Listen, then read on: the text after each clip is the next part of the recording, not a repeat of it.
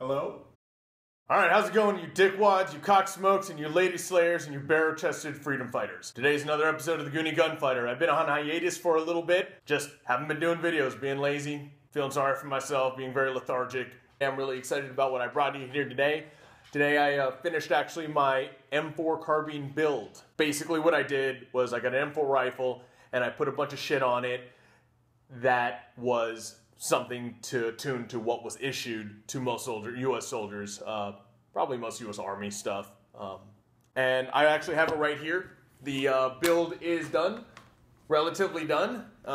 You're gonna wonder what the fuck this paddle is, what the fuck this collapsible stock is not collapsing, and why I don't have that gangster grip that's on the front. Well, I live in the state of California. I do have the gangster grip, but I can't put that shit on here. But it is a featureless gun. I do have a muzzle brake in the front. I have the paddle.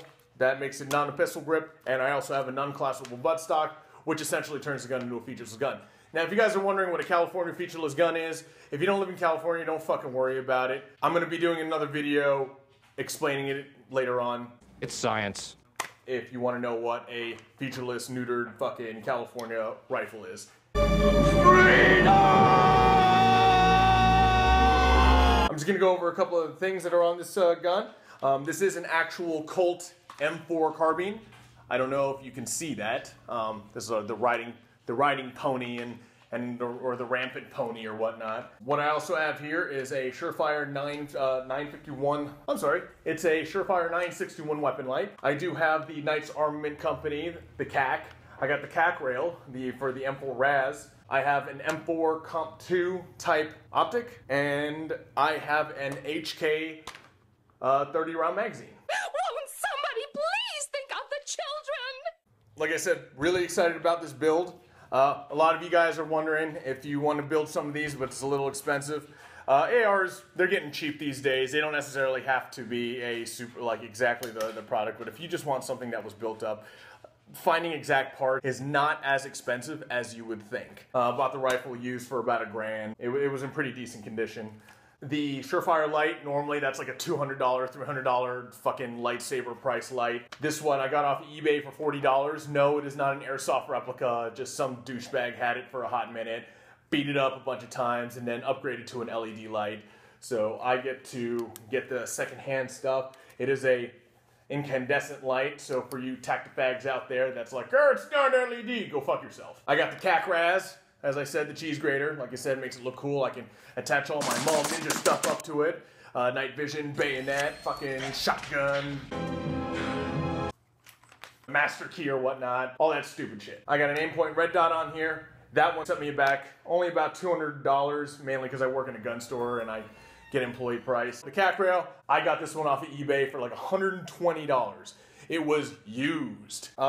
Not airsoft, so if you guys are gonna dick cheese me on, oh, it's airsoft, you didn't pay for a real thing, go fuck yourself. I do my research. The rear sight, the rear little flip-up sight with the little gradient thing, I didn't pay any money for that one. CID, if you're listening, I stole this. Stole it fair and square. What chain? Yeah, what chain? It's a really cool sight. It's a really cool flip-up sight. You know, it gets a lot of. It's very accurate for what it is. Kill them! Kill them all! So, I mean, overall, this thing, I mean, probably only cost me about $1,500 to do. I don't know my math. I'm the worst kind of Asian there is. Cheap bangs. But I'm pretty sure I spent a little under $1,500 on this whole build. Some of you are wondering about this paint job. This is more a la carte to just particularly me. So what I did was I painted the whole rifle and then removed it with acetone as shittily as possible. I painted my issued rifle tan when I was in Afghanistan, and then I got a bunch of shit for it from my platoon sergeant. I had to take it all off. It's hard to take shit off with soap and water. So I got this wrap-shangled fucking paint job. But yeah, that's about it. This is my M4 carbine rifle. It's super fucking cool mall ninja bullshit, but it's my rifle, and it'll probably be something I hand down later on. I'll be doing another video on California featureless guns later on. It's science. It's a little stupid for those of you that live in the free states, but we're doing what we can here in Los Angeles, California. I'm sorry, not just Los Angeles, because Los Angeles is not California. We're trying to do what we can here in California to restore our gun rights. And if you want to talk to your senators, I don't know who to donate. Just give it to somebody, you know, or bitch and whine to somebody. That'll make a difference. That being said, that's my M4 carbine rifle build. My next build is actually a Vietnam build, and I'm actually really excited about that one. But it's a Vietnam cheat build. Stay tuned for the Vietnam build. This has been another episode of Goonie Gunfighter. I'm gonna go and jack off into a tissue and then try to guess the smell, so I can guess what I've been eating and what my body has been turning into semen. Take it easy.